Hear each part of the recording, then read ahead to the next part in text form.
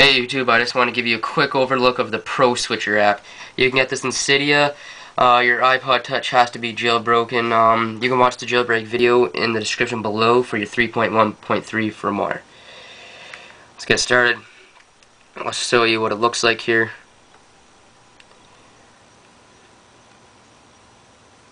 There it is, Pro Switcher.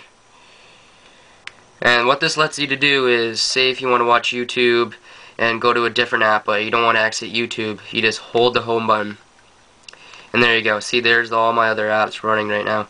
And this is really good if you have Hackulus and you want to download a game. What you do is just, while you're downloading a game, hold the home button, and then you can play another game. This is another app. So, how do you download it? You go to Cydia.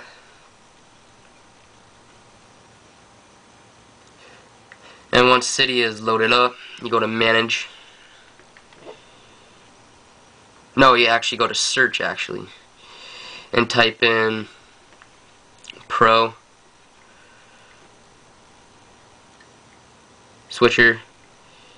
And there you go. I already have it. And right here where it says, on mine it says modified, but yours it says download or whatever. So once you're done that, there you go, you have your multitask Pro Switcher. If you like this video and if you like this app, give me a thumbs up.